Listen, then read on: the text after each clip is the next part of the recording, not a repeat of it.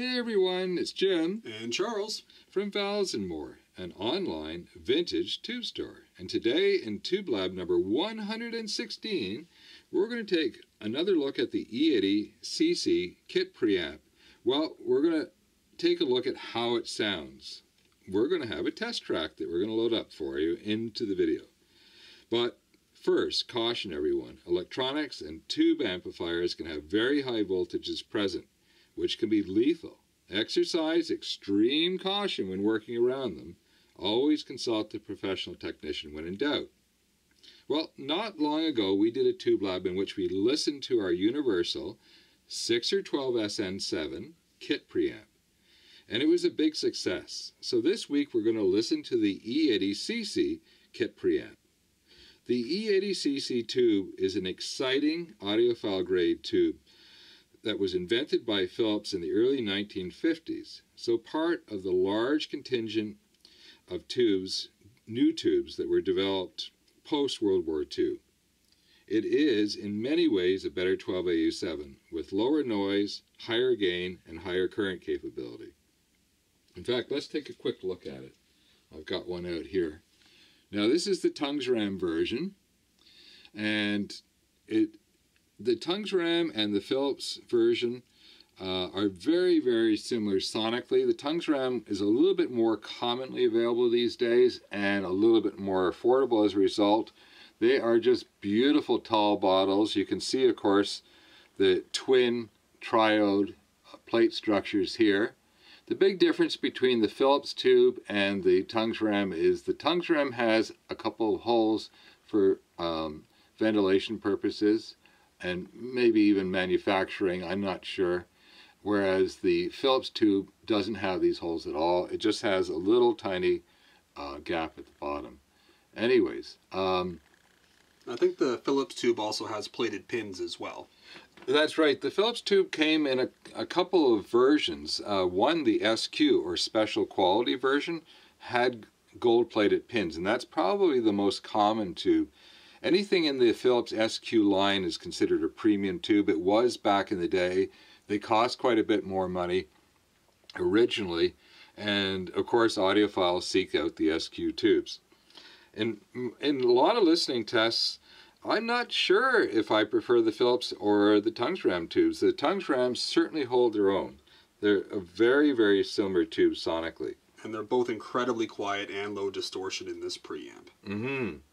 Okay.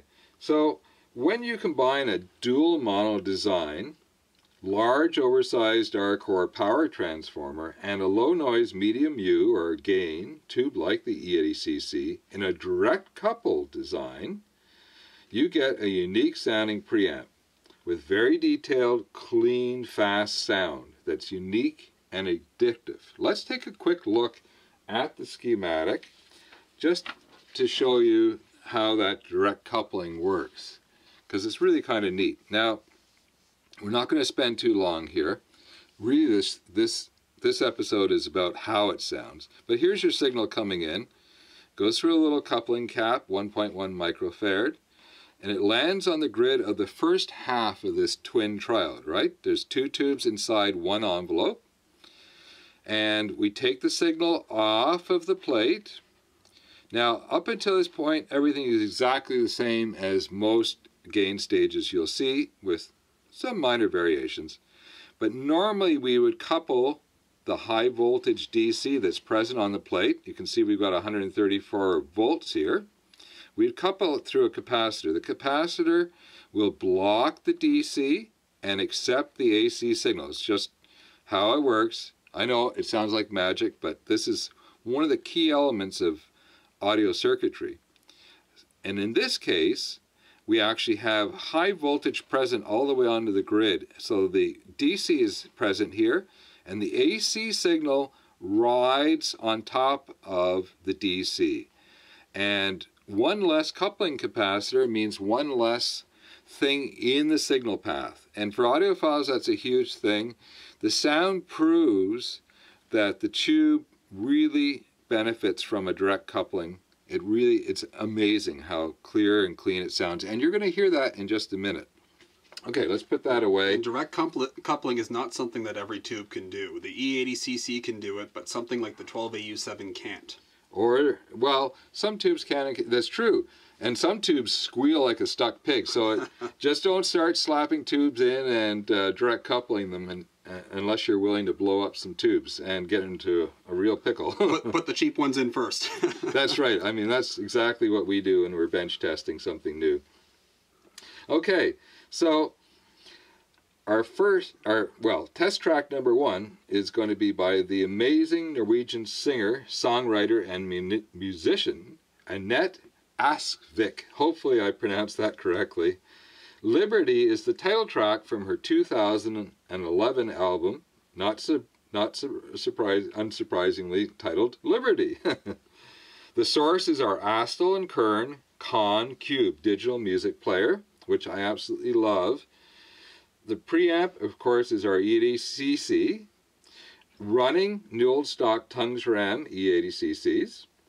The recording devices are Zoom H5, set at PCM 2496. That's our highest recording resolution. And I've had questions when we did the previous live recording, and no, there's nothing else in the signal path. That's it. We're taking the signal out of the preamp, and we're just these RCA outs would normally go to a pair of monoblocks, right? Well, instead we're driving them right into the recording device. So you're going to hear a very clean sounding digital source, and you're going to hear the tubes, and you're going to hear the preamp design. That's the beauty of it. And I would say the Zoom is a very good quality, neutral sounding recording. So you shouldn't hear too much of the Zoom in the recording. Okay, well, without further ado, here is Liberty.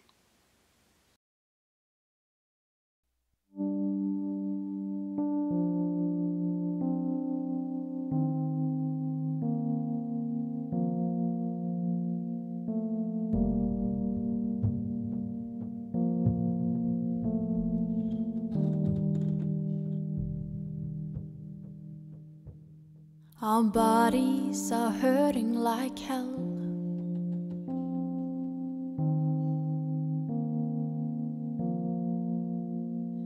They promise to never leave us alone. Our hearts are breaking like bones.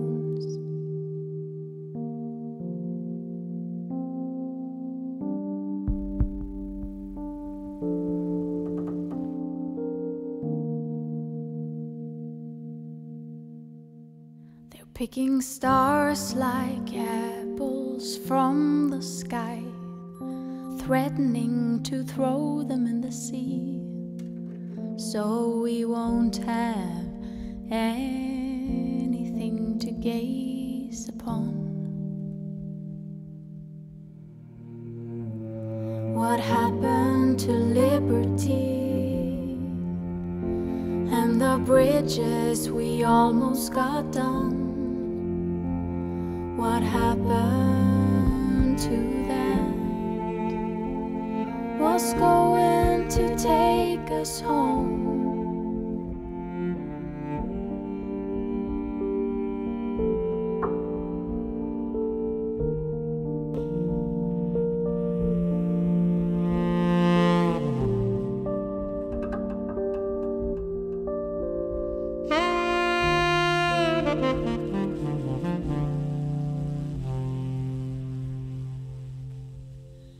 Dreams are breaking like glass.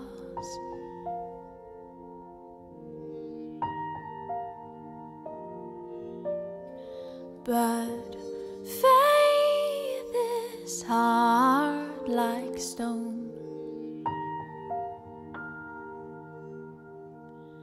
Sometimes so hard to see.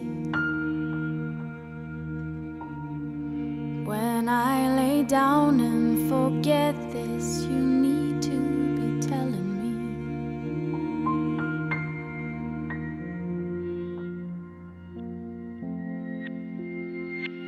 What happened to liberty and the bridges we almost got done? What happened to that? What's going to take us home? What happened to liberty and the bridges we almost got done? What happened to that? What's going to take us home?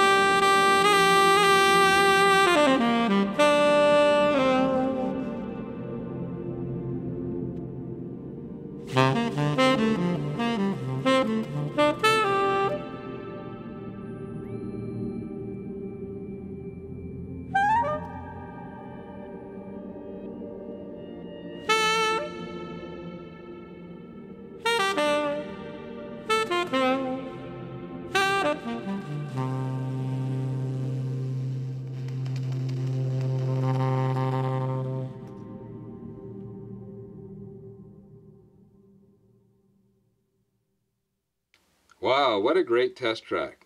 It was originally recommended by a good customer in Australia. Liberty has many of the elements of a good test track. A quiet, high-quality recording with excellent resolution, and the E80CC is an amazing tube when it comes to reproducing micro detail. We also have a lovely vocal presentation with some fun little micro details that are, well, sometimes great recordings will have these put in so that good systems can really shine and bring them out. They're sort of small little gifts to audiophiles. And a great saxo that just sends tingles up and down my spine every time I hear it. I'm going to award 11 out of 10 to Annette and her production team for a wonderful recording. Well, what's happening over at Mellotone Kits? Well, progress has been slow on the headphone kit amp and the universal phono preamp. And, you know, the holidays, Charles got sick, the holidays got in the road, and we just came off a really busy period, so we slowed down for a few days, thank goodness. And before we can get back into the builds, we've got a GU50 that's got to ship, so that's a priority. We're just trying to get to it. And we've got lots of testing to catch up on. So we took, yesterday, Charles, how many G6SN7s did we go through? Almost 100, I think. Somewhere around there, yeah. Yeah, so it takes a long time. You have to clean, test, and then sort and match. Anyways, that's boring, boring, boring. Let's take a look and see what came in this week, talking about G6SN7s. All right. Okay, Charles, you're up. Okay, so as Dad just mentioned here, we got in a whole bunch of these beautiful GE6SN7 tubes. These are the GTB version, although the GTAs look fairly similar. let me get it on camera here. Here is one of the standard ones with a halo or circle getter. You can see it right in the background here.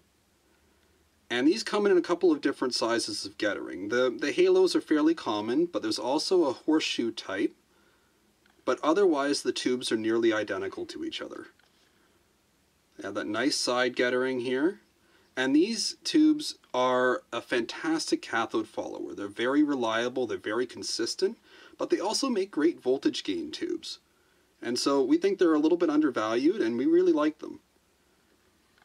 So let me show you one of the boxes real quick here. I'm sure you've all probably seen the standard GE boxes, but they're pretty nice looking. Anytime you find a new old stock box, it's nice to have. And here, this one is another version of the same tube, but this one's a little bit more special. We've got the same getter ring on the inside, but we've got something a little special on the top here. Some of you might recognize this, and this is a filament bridge, which was present on some of these GE 6SN7 GTBs. And we're going to light this up for you right now so you can see what it looks like. Yeah, and before you start thinking that that's going to be the ultimate version, they really don't sound any different. They sound the exact same, but these just, they look really nice. You go ahead and clip it on, and then I'm gonna lamp you up. Okay, you ready? All right, let's take a look at this on camera.